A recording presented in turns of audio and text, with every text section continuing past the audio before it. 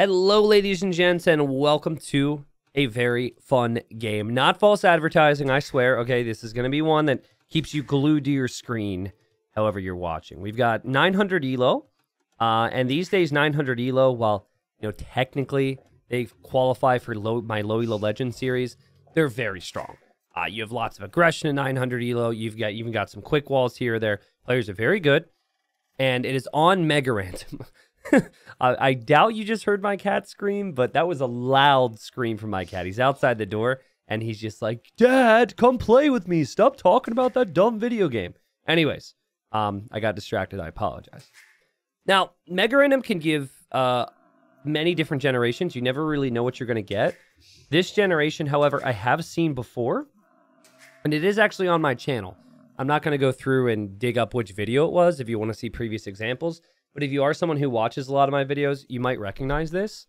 So it's random, but it's something we've seen before. There's a crossing between the players who are both on their own little island, right? So the only way to access the other would be to go through the middle. And they're not very far away at all. On their island, they've got plenty of stone and gold. They've got berries. They've got water buffaloes. They've got deer. So they've got a fair amount of food. And what there's not of is a lot of fish on this map. So a tip I always give is if there's water, dock it. I would hesitate a little bit more on Mega Random because Mega Random in general just doesn't spawn as many fish. But from what they're seeing, it kind of looks like, there could be water endlessly, right? They don't really have an idea that there's actually land to expand to on the sides. Now, I actually played this version of the map as well. A funny story is I was in a long queue. It was like 7.5 minutes. And if you go over 7 minutes, the elo range that the system searches from really expands at that point. So at the time I was like 2300 elo. I get in, never seen the guy before, and he goes, "Why am I up against you? This system's bugged." Like, he was really upset with the system that he got up against me. I asked what his elo was, and he said he was like 1800 or 1900. Still really solid, right? So anyways, he complains about the system, and then he beats me. That was the last time that I played on this map. And what I had done is I had gone for a lot of water control, and he had snuck to the sides. I would have casted the game if it was a little bit more closer, but honestly, he stomped me pretty good because he had town centers on the sides. So we'll see if the players notice that. But the reason I bring this up is not just because of the story, but because I wanted to point out that this little connection here doesn't happen every single time. And the one I had played, we had to transport to get to the outer ring. And I remember another cast from low elo where this, you can kind of see it's there, right? This connected on this side as well. So yeah, if they wish to expand, they could see this opening on this side. You could see it from Red's point of view. Red might find out soon. Has scouted very thoroughly, excuse me. And then Blue has noticed and has even ventured over to that right-hand side. It looks like Red's now noticed as well. Red's going to drop a dock. Very interesting approach here. Red dropping a dock before a lumber camp. Would not suggest that. You're going to need wood to produce fishing ships out of the dock in the first place. So it would be more than worth it to just place the lumber camp ahead of time. Red not really a fan of that. Blue adding the dock, but Blue also already has the lumber camp. And Persians do start with plus 50 wood and plus 50 food. So Blue doing a little bit of everything here. Both players have kind of built houses along the front of their base to act as some type of a wall. And, I don't know, maybe Red likes straggler trees too much. Oh, there we go. Red's going to go chop that wood line. So, pretty useless dock. The other thing about docking, too, is you want to be able to take the shorefish. I think there is actually a shorefish on the right side of this dock, but sometimes if you place docks a certain way, you just can't see it. So, I think maybe Blue is like, "Oh, crap, I placed a bad dock. I can't take the shorefish with my villager and drop off the food of the dock." In reality, Blue can. I think if you look at the mini-map, you can see it, right? But anyways, been there. And what is the plan going to be for these two? Again, they are very close to one another. Blue hasn't actually located the enemy. The Red hasn't either. So, I mean, I think you could assume that if you're on an island and there's a crossing headed towards the middle, that your opponent is likely on the other side of that. But we'll have to see. For now, Red hasn't researched any eco upgrades in the Dark Age, something that the Burgundians can do. And you could tell Blue's practicing some hotkeys, or still learning some hotkeys. We had a mining camp there originally. Blue deletes that. And now blue's going to go for a lumber camp for some more wood. Still no fishing ships for blue. I think blue probably got the dock up and realized that there was a shoreline here. Maybe thought better of it. But blue is going to make a fishing ship now that I say it. But yeah, just keep your eyes peeled on this one, guys. It's going to be really interesting, okay? And while the Dark Age has been a little bit awkward for both of them, both players are in an even spot here. Similar amounts of TC idle time. They've done a good job producing villagers. And red is aware that the side exists, and blue is as well. So if they would like to escape, they can do so. But they would have to run through the middle, and this could even be walled up. Imagine a gate here. That'd be super good. Okay, so OzzyTheOne shows up, sees the opponent's town center. Red is now on the way to Feudal Age. Ozzy has the food and the buildings to go up to Feudal Age as well, and is going to do the same. And that one fishing ship did find that shore fish, actually, and blue's going to add more fish. Like, where's my fish, man? And red finally got a fishing ship out as well. Interesting stuff. We don't have a barracks yet from either player. Just wait it out with me here. The build-up is important.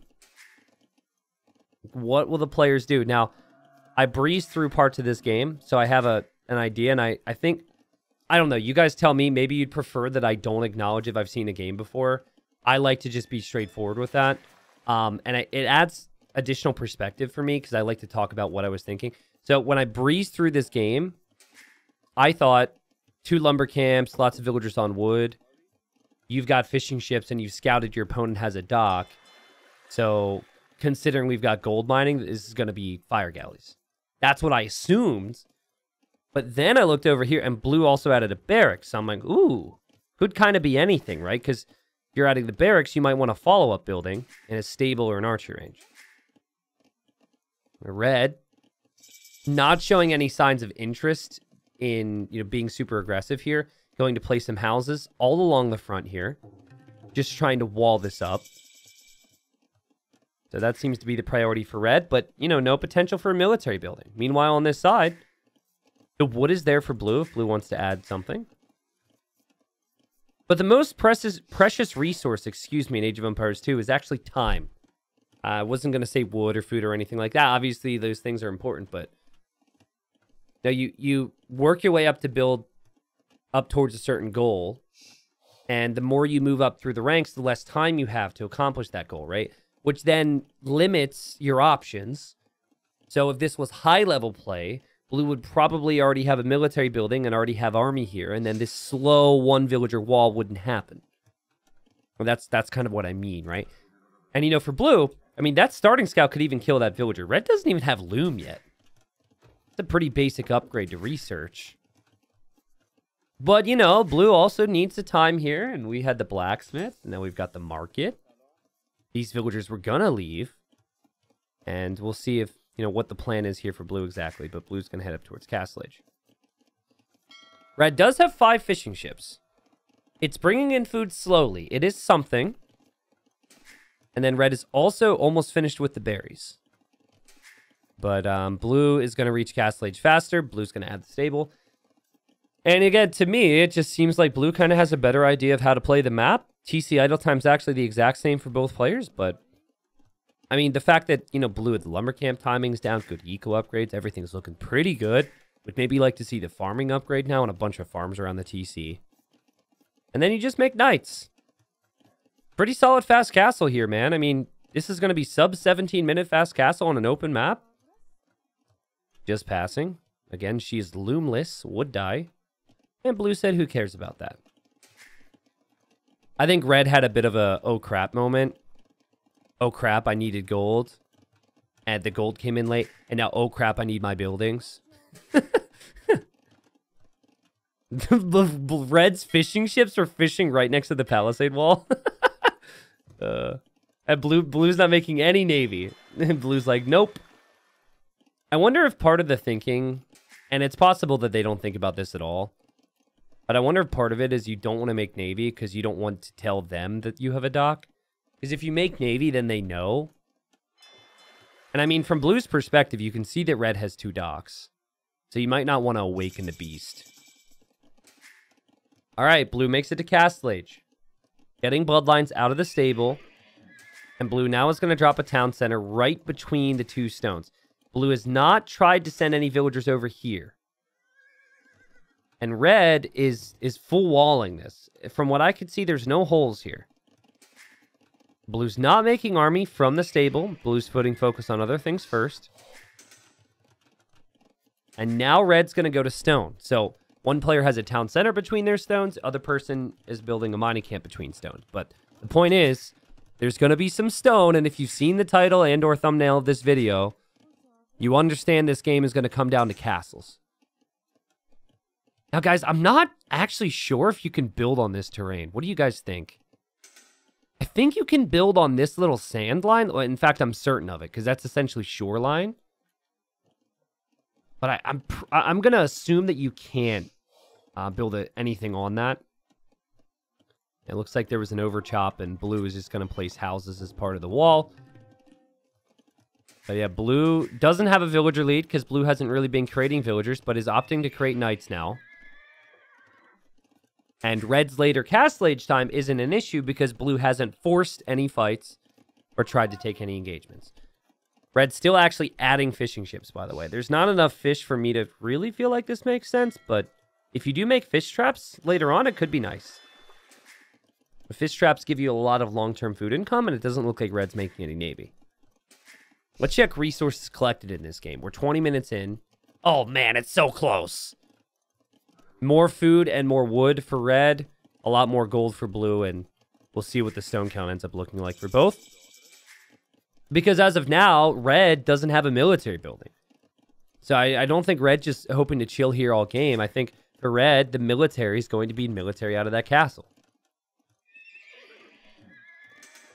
And blue happily on the island. It's kind of funny how both players know that they can leave the island, but they don't want to because of the security of it. Like, a couple villagers down here making a TC or over here making a TC would be so nice, because then if you ever get pressured, you can escape. But for the sake of our entertainment here, they're both going to stay on their island, and this is gonna get wild. Castle there for red. I like the castle. You know, it's a good spot. Red decides better of it. Thinks that maybe it's blocking too many farms, so the villagers are going to walk somewhere else. We'll see a town center there for red for more villagers. Now it doesn't have the stone for the castle, so these villagers are like, hey, who used our resources? We're ready to build. They've got to send out an email like, well, you know, if production wouldn't have added the town center, we'd be able to do our jobs. It's a real situation right now. Email chains are getting crazy. Everyone's replying to all.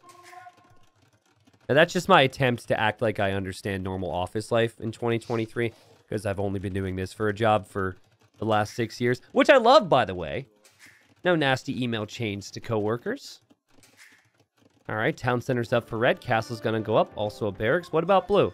Well, blue has this stable and says, I need 3 more stables. Because we're prepping for a bigger attack. But also has enough for a castle right now. Also has 1 demolition raft inside of this dock. Maybe hoping to use it on the shoreline here. Hey, there we go. Okay, so blue has wandered over to the right side. And blue is going to expand with the economy. Meanwhile, red is just like, I need houses everywhere, thank you. Really prefers the houses to be in a line and along the shoreline so they get the good ocean views. And what? Red's got 10 Coustier in queue. So remember that thing I talked about with time? Well, red certainly has had the time here. Blue hasn't pressured at all. And blue is going to drop the castle there. I really would have liked that, actually, because it blocks the escape from your opponent. But blue instead is just going to send the villagers over this way. And is still, you know, trying to muster up the courage to move forward with the knights. Now these 3 stables are going to be queuing up knights. Actually, just 2 out of the 3. I'm not sure what happened there. But red, what's the scouting look like? Okay, red's just scouting the other area.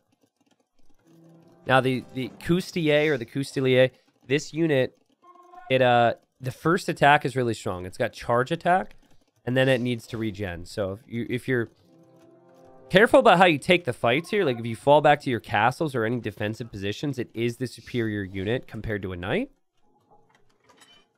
Red just casually getting loom. Units would have been 1 or 2 shotted this whole time without loom. And red is running out of resources, guys. This is a pretty big deal. Now, red, you know, still, let's see, has red collected more resources? Yeah, red has collected more resources. So it's a frustrating situation for blue because blue has had all the timings, but blue hasn't used that time effectively, but is clearly building up towards something. And here come the units from red. Meanwhile, blue has docked the right side. Okay. Can red see it? Red cannot see this. Okay, so red deletes the wall and is looking to take map control. Blue has made a transport ship. Our transport ship is at least on the way. Here comes red. Red's like, I've got this. I've got an amazing unit. I'm an amazing player. I've got an amazing name. I've got an amazing civ. Just everything's amazing for red right now. What's not so amazing is that there's no hole for the opponent. So now we see red attacking. And blue is going to respond here. And blue's thinking, well, this is what the knights were for, right? And that's a lot of knights. 15 knights should end up beating the 9 Cuirassiers that are here. We got Cavalier as well for red on the way. And red trying to escape here, and red just blocked off. Fortunately for red, red is going to be able to escape with a lot of this, but red should be able to count and realize this isn't good for me. Now, meanwhile, you can only fit 5 villagers in each transport, and we have 5 villagers over here. And, you know, think about it from red's perspective. Red's just like, okay, I've got to defend from this. It's so obvious for us, guys. It's so obvious.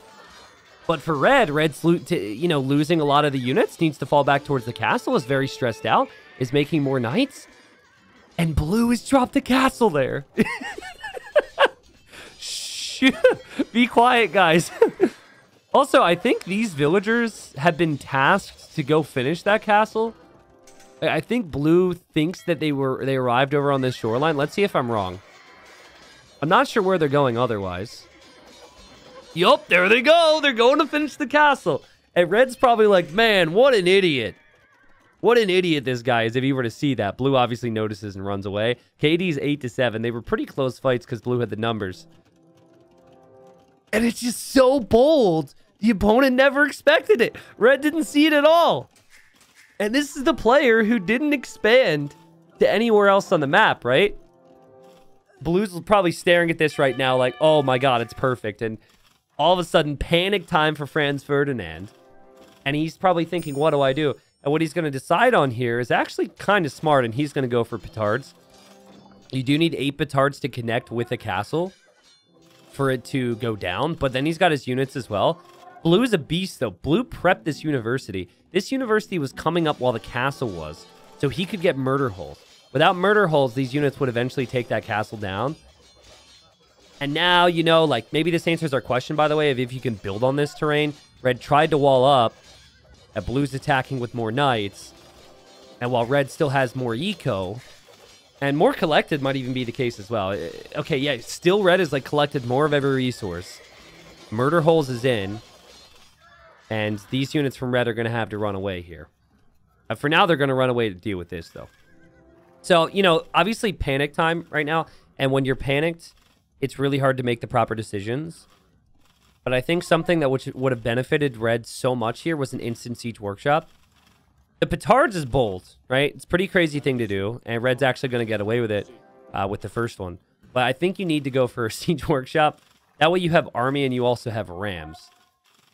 And then in blue, in your position, I can tell he's actually clicked with the castle onto that TC. You never want to do that. You just want to let the castle do its own thing.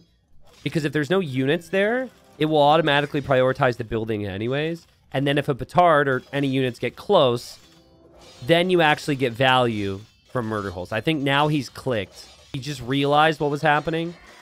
And you can see murder holes is helping a lot.